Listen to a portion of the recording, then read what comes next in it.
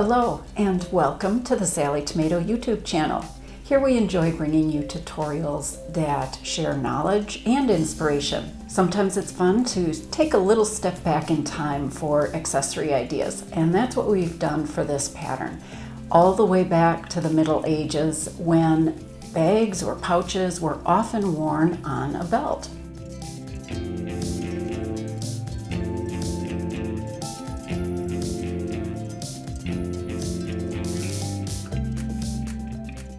Join me and we are going to create a modern day version using our Fogg pattern. And Fogg got its name from the literary character Phileas Fogg of Around the World in 80 Days. So we're kind of taking a step back in time. This small bag has a casing as part of the back slip pocket, so it slides easily onto a belt. You can shop or travel hands-free. I'm also going to show you how to add strap connectors for handle or adjustable strap options. Be sure to purchase the pattern before beginning your project. The pattern and supplies can be purchased on our website or request them at your local quilt shop. We encourage you to shop local, supporting your local independent retailer.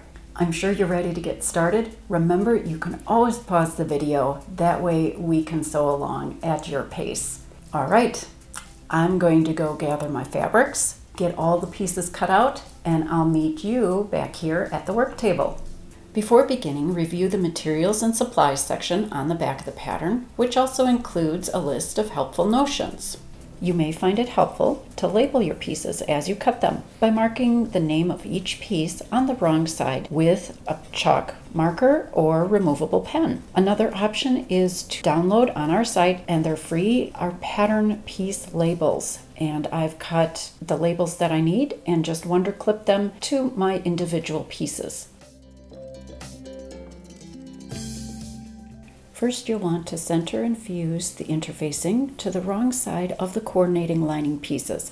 And I've already fused my interfacing to my lining, so let's move on to shaping our pieces. Simply position a large spool of thread in each bottom long edge corner of your pieces A, B, and C. You'll trace the outer edge of the spool from edge to edge and then cut along the marked line to round each of those corners, just like I've done here. Remember to shape the lining pieces A, B, and C as well. On the wrong side of both pieces D, that's your gusset, main piece, and your gusset lining piece, measure and mark angled lines in from each corner of the short ends and then measure out along the long edges. You'll mark the angle connecting those markings. You'll also mark center along each long edge. Now cut along the marked angled lines to shape the gusset pieces.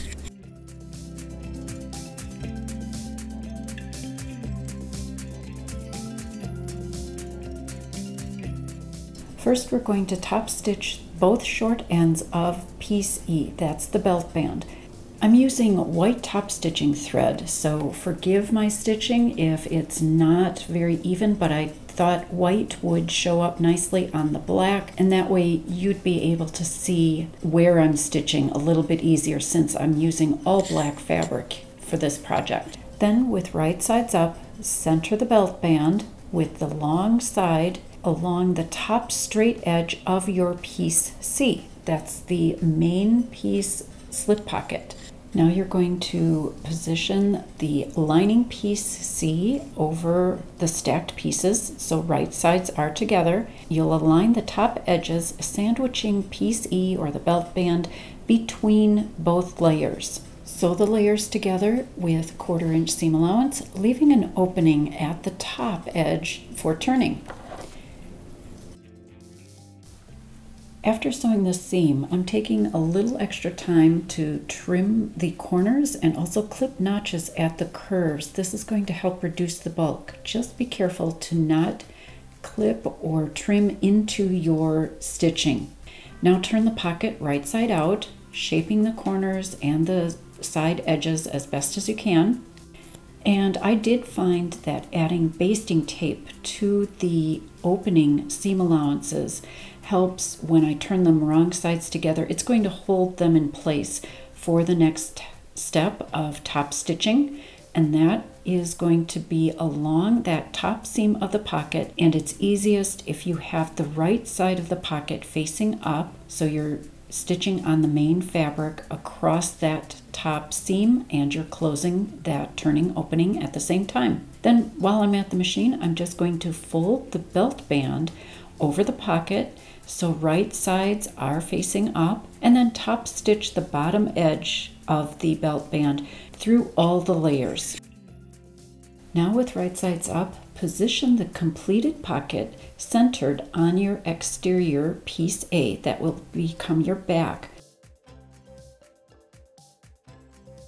You'll top stitch the sides and bottom edge with 1/8 inch seam allowance, just as I've done here, and then we can move on to assembling the flap.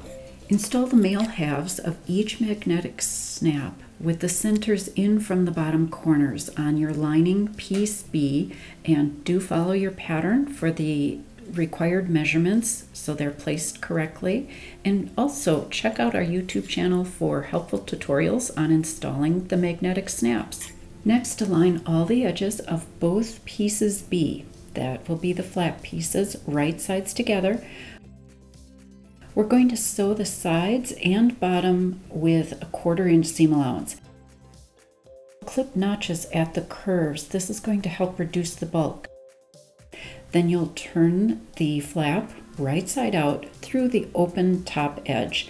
Give the flap a press either with your fingers, a pressing tool, or an iron if you're not using heat sensitive fabric, and top stitch following the seam with a 1/4 inch allowance, just like I've done here.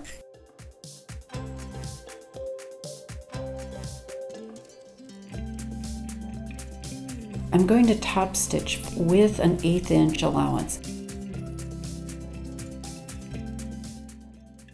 After top stitching, thread each connector through a D-ring and then fold the ends to the center of the underside so wrong sides are together. Double-sided basting tape is going to help hold those little ends together as well. And then at the work table, we're going to place and center a connector at opposite ends of the exterior piece D, that's your gusset, with right sides up. And again, a little tiny piece of basting tape is going to help at this point too. And be sure to position your D-ring following your pattern, because you don't want the hardware in the way for any top stitching as we assemble the bag. Another option is to install mini decorative strap connectors in place of the D-rings and fabric connectors. It's a fast option and it looks great. All right, I have my fabric connectors in place. Now it's time to top stitch close to the hardware and then an 1/8 inch from the remaining edges.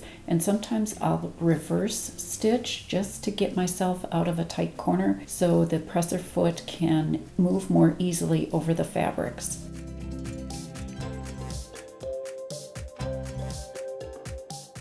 Install the female halves of the magnetic snaps up from the bottom edge and in from the side edges, following your pattern for those measurements. The snaps will go on your exterior or main fabric piece A. This will be the front. And this is a great spot to think about adding an additional slip pocket or card pocket just above the snaps. I've used the Lucky Penny wallet card pockets and placed those right above the snaps. You can see on this sample right here.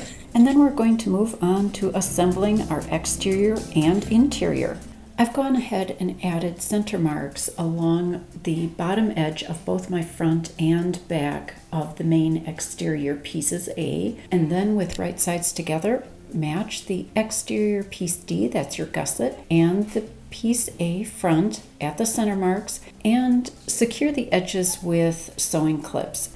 Sew the sides and bottom with 1/4 inch seam allowance, and I do find it's easier to sew if the gusset is on the top layer. And as I'm sewing, I'm going to take tiny little snips, only an 1/8 inch, into the gusset at the curved corners. This is going to help the gusset to lay flat on the piece A. And then after completing the exterior, leave that wrong side out, and you'll repeat the same step to attach the gusset to the back piece A.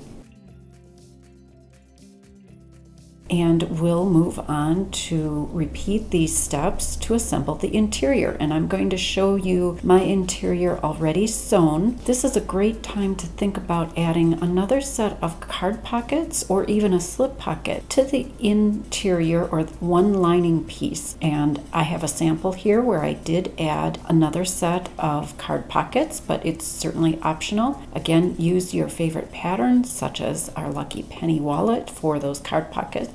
All right, let's get back to the lining. Begin sewing at the top edge with a 1/4 inch seam allowance, just as you see here, and then increase to a 1/2 inch. This is going to make your lining just slightly smaller, and it's going to fit beautifully inside your bag. And remember to leave a 5-inch opening at one bottom edge. This is going to allow you to turn the whole bag when we're finished assembling. All right, before I turn the lining, trim the seam allowance down to a 1/4 inch, except at that opening in the lining bottom edge.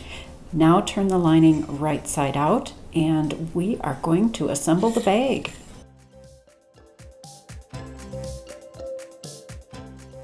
With right sides together, insert the completed flap into the exterior, aligning the flap raw edge to the bag back panel at the top edge, and the flap will be centered between the two seams along that back edge.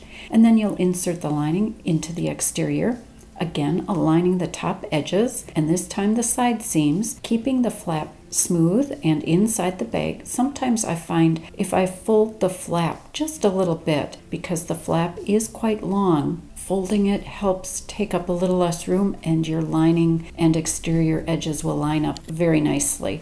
And then at the sewing machine, we'll sew along the top edge with a 1/4 inch seam. This is holding the flap and the lining and exterior all together. And then carefully turn the bag right side out through the opening, smoothing the corners and edges, and take your time. This can take just a little bit. And now, once all the edges are smoothed and the corners are smoothed, a free arm is great for this step. You can leave the bag with the main or exterior side out, or since my machine doesn't have a free arm feature, I'm just going to turn the bag inside out so the lining is on the outside, and then I can sew around following the main or now interior placed fabric. I'm going to top stitch following that top seam with an 1/8 inch or a 1/4 inch allowance. I found this a little easier with my heavier fabric to stitch with a 1/4 inch, but certainly an 1/8 inch will look beautiful as well.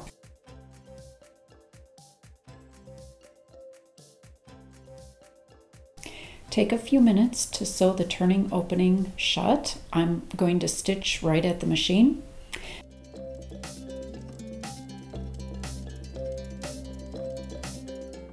And then we can move on to finish the adjustable strap or handle option. Be sure to visit youtube.com/SallieTomato for a video tutorial on how to make an adjustable cork fabric strap. It works for the faux leather as well. And if you like the handle option, use the piece for the handle and then omit the slider buckle instruction. You're simply going to attach a swivel hook at each end of your handle. I hope you enjoy using your new bag and taking a step back in time. Whether you wear it on a belt, you could even use our Sallie Tomato Perfect Belt pattern, or using the optional handle and adjustable strap included in the pattern. Join me in the near future for a tote bag tutorial that Fogg is a perfect companion for. If you have any further questions, feel free to leave a comment below and we'll do our best to answer them. We encourage you to share photos of your completed projects using #SallieTomato and #FoggPattern on social media. If you found this tutorial helpful, please give it a thumbs up and subscribe to our YouTube channel. That way you'll always know when a new video is here. visit our website for more mini patterns. They're designed for all skill levels and are intended to be quick sew projects. Well, thank you for watching and hopefully sewing with me today. Until next time, have a great making day.